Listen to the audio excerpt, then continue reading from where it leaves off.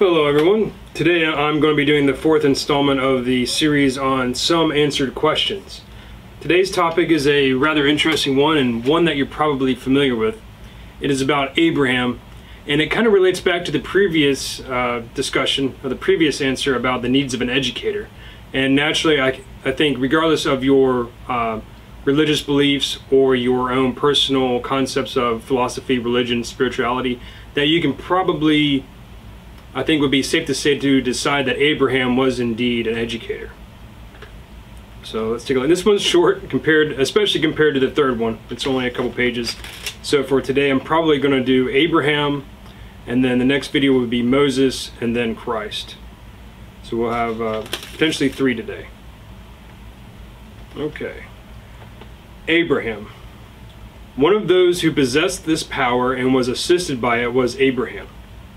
And this power is, in my opinion, what we were talking about before in terms of the need of an educator. And the proof of it was that he was born in Mesopotamia and of a family who were ignorant of the oneness of God. He opposed his own nation and people, and even his own family, by rejecting all their gods.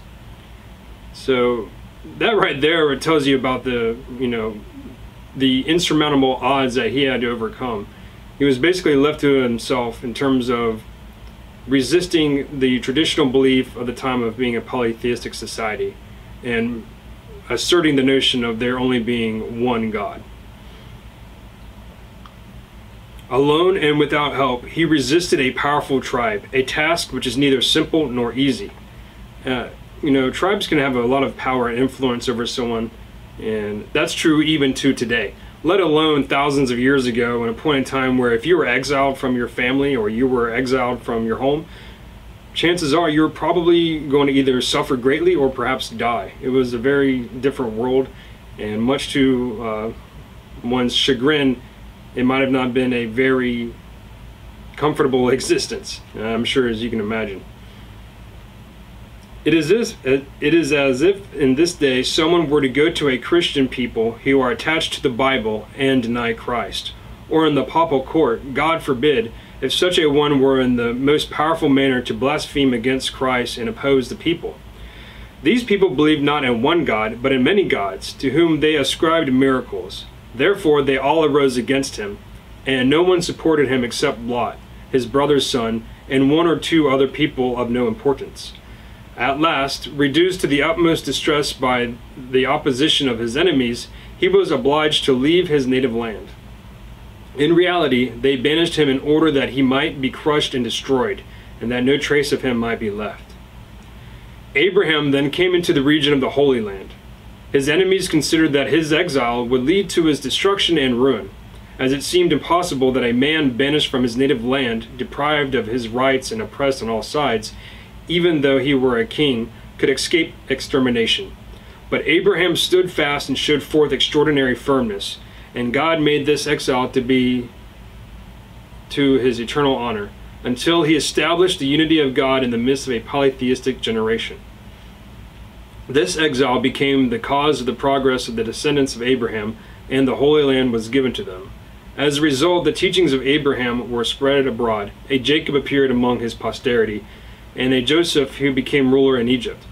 In consequence of his exile, a Moses and a being like Christ were manifested from his posterity, and Hagar was found, from whom Ishmael was born, one of whose descendants was Muhammad.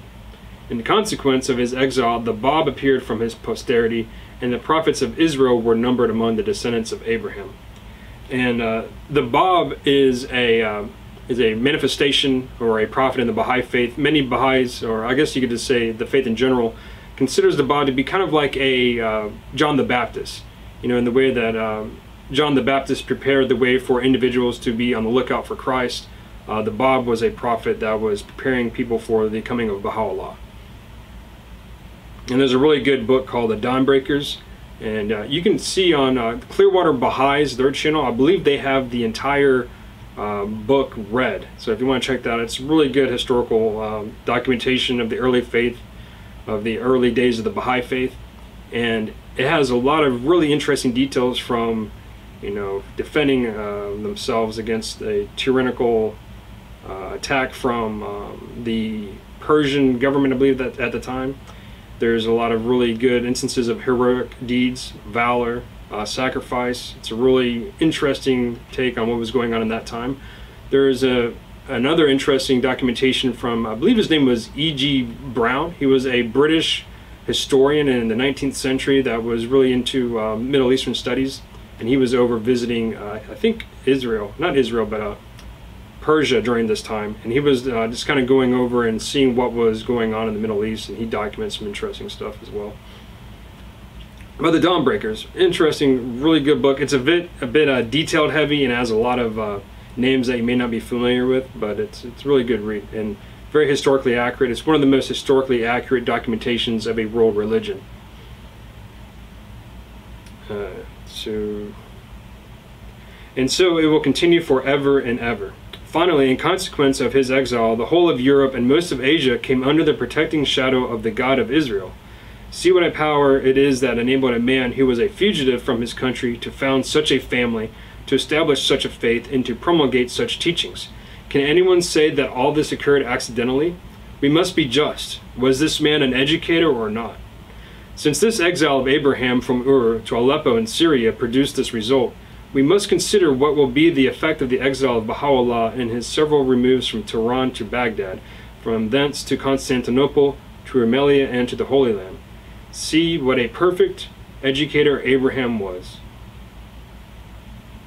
And one of the footnotes, it said the Bab's descent was from Muhammad.